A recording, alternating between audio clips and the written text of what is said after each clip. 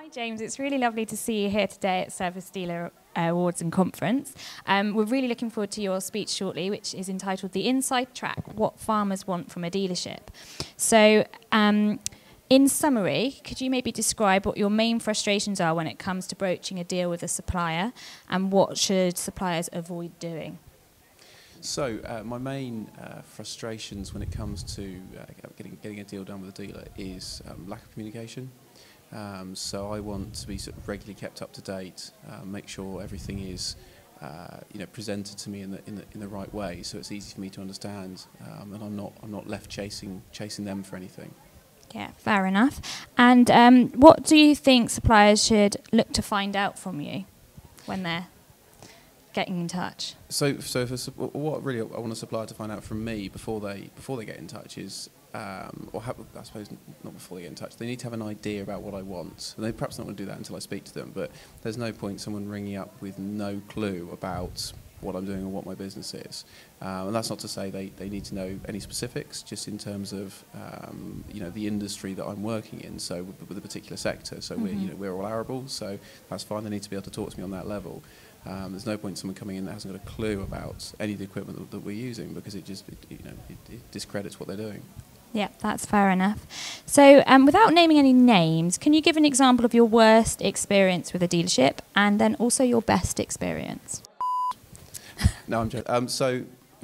So probably my worst experience of a dealership has been relatively recently, where it was a dealership quite a distance from where I farm, and we were negotiating on a deal, and I was looking to buy it. It was a second-hand tractor, but I was looking to buy it, and he was up against another second-hand machine I was looking at, and I started talking about the price, and he started off, he was £28,000 different on the deal. Wow.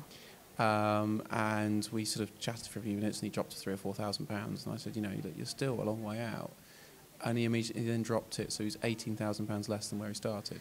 Gosh. And I just thought, actually, from a price point of view, no. If there was that much money in your deal to start off with, yeah, how can I trust that? I want someone to come with their best price and be honest about their figures, and not do that, because that's just unacceptable. I think you've said there that trust is really important, and I think from an industry point of view, it is all about relationships, isn't it? Agriculture, ground care for Service Dealer, it is about the relationships that you build, and it is about trust and communication, as you say. So. Yeah, absolutely. And on the flip side, my best experience with a dealer is one that we've been working with for a long time, and it's probably when they ordered the wrong tractor for me, Okay. and it came in. I had to go and walk in and say, that's not the machine I ordered.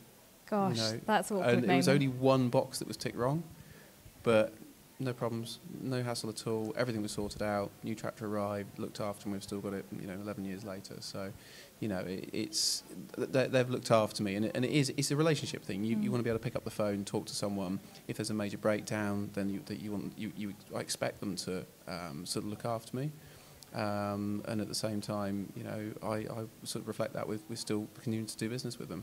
Yeah, fair enough. So obviously today's event is just as much for our dealers as it is for the customers of the dealers.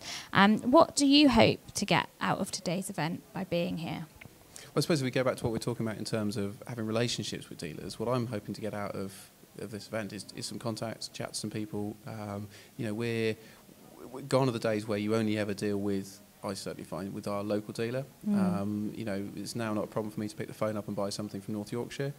It's just not an issue anymore. So to make the contacts here and talk to people, I think should be beneficial to myself. Brilliant. And today we're celebrating the 30 years of Service Dealer magazine, and one of the things we're focusing on is the next 30 years. What do you perceive will be the opportunities for suppliers? So for the next 30 years, what I perceive to be opportunity for suppliers it's got to be supporting customers through changing times. So we need the dealers to be there to look after us through times when our business is going to be an element of turmoil.